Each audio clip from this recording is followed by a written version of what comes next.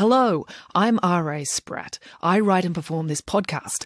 If you'd like to support the show, I'm a children's author, so you can buy a book by me, or you can buy me a coffee by going to buymeacoffee.com/storiesrasprat. It's an easy way to make a small thank you gift to the show so I can keep kicking this can down the road. The podcast directory you're using right now should have a link to my Buy Me a Coffee page in the show notes, or you can type it into your browser. That's buymeacoffee.com/storiesrasprat. All contributions are gratefully appreciated.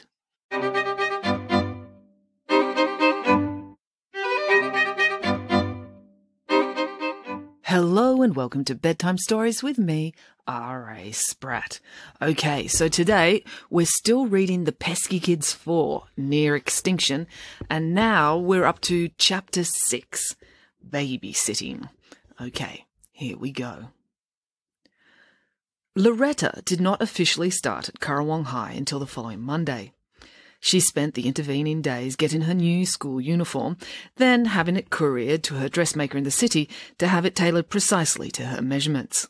If she was going to have to wear polyester, at least it would be perfectly tailored polyester. Early in the morning, on what would be Loretta's first day, Joe, Finn, April and Loretta were sitting in the kitchen eating breakfast.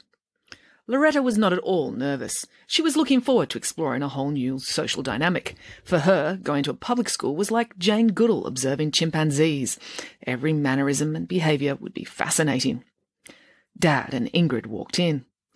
Like most teenagers, the Peski kids struggled to be awake first thing in the morning, so added activities like talking were scarce.